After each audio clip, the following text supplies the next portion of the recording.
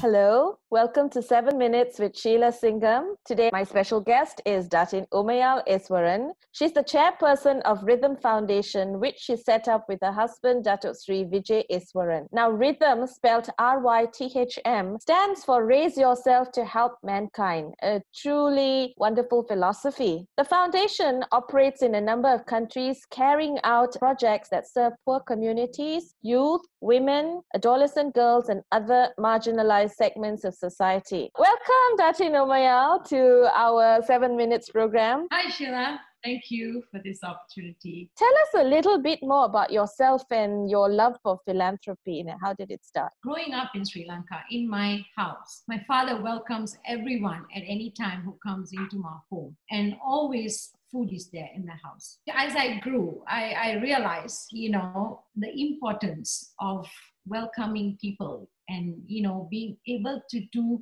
the smallest thing possible and showing kindness and love to another human being is so very important, especially in this time and world. So that's where my love for wanting to help people began, and wanting to get involved in philanthropy. Rhythm Foundation is not something that we talked about it for a long time or we wanted to do something. So it just came about because as the company was formed, we said along with it, we wanted to help people right from the onset to give back to society. I just took it as my calling, and I said that.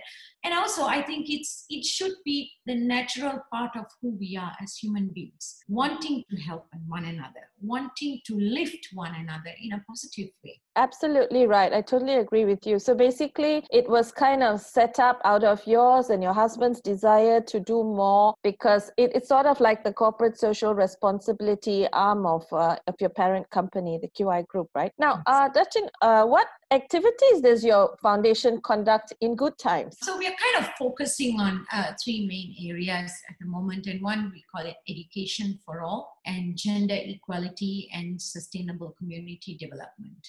We are focusing more on sustainable programs, as in like our programs are about 1 to 3 years long. And so we have just started all of the new programs now in 2019, which is going up to 2022, 14 to 15 programs all in all. And we have 4 programs in Malaysia, and we have about 10 to 12 programs in different parts of the world, in Sri Lanka, in India, in Indonesia, in Africa. All of these programs fall under these 3 focus areas. So why we are focusing also on sustainable programs is because we have to put in a lot of effort and time in building our relationship on the ground. So we work with partners on the ground, and so we are able to build our relationships with them and see that, because we want to make a difference. We really want to make a difference in community that we go in and we work with. So that should be the basic requirement or the approach of working with organizations, because social responsibility shouldn't be just about giving funding and us walking away.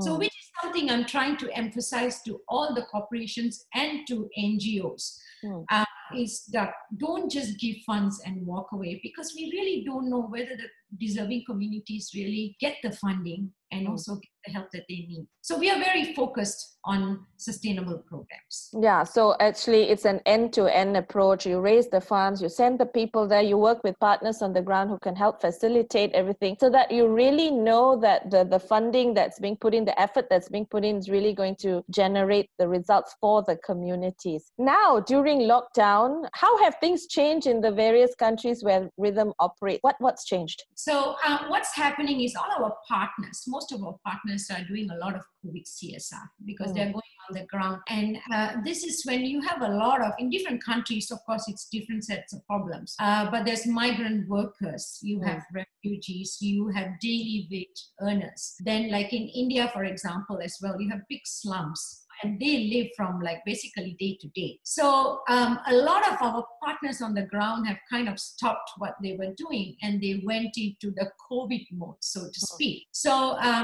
they are distributing masks, sanitizers, whatever is necessary. Now, there is one community in India, which is women, who are now kind of making masks on recycled materials, so that they can sell. So it's kind of like a social entrepreneurship. These are various things that our partners are doing. And what we have done in Malaysia is also work with our local partners. And we have given like provisions, because you do have here marginalized communities, and you do have refugees, and we do have migrants who basically don't have any other way of income when during the MCO. But it is very tough, because with roadblocks and, which we cannot have contacts with humans.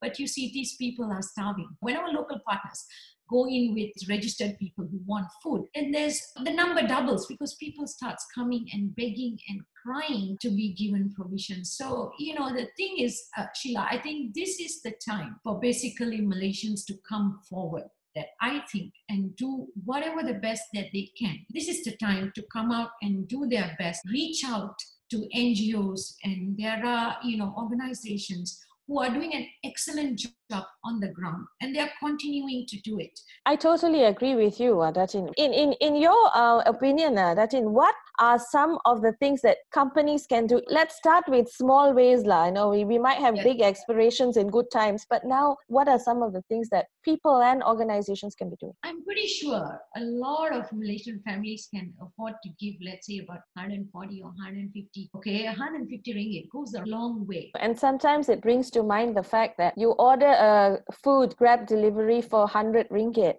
Instead of doing that, you just take that money and you just buy provisions and send it to someone poor in an area near your house that you know about. And if you don't, as you say, they can partner with organizations like yours and other NGOs. Now, one of the things that I can, because I cannot recommend, okay, you can work with these are the communities or these are the organizations, but you can go into our website, which is this rhythmfoundation.org, and look at organizations that we are working with. These are organizations that I can vouch for, because we are not just giving funding, we are following through with these organizations to make sure what are the communities that are receiving. Even in this time, crisis time, they still have to come back and give us reports. And I'm very sure they are going to come out of this crisis stronger than ever before. Thank you so much, Datin, for your insight and for sharing. It's really uplifting to know that corporations are like yours are still, out there giving and funding and helping people around the world. You've been listening to 7 Minutes with Sheila Singam with our special guest today, Datin Umayal Eswaran. Thank you for tuning in.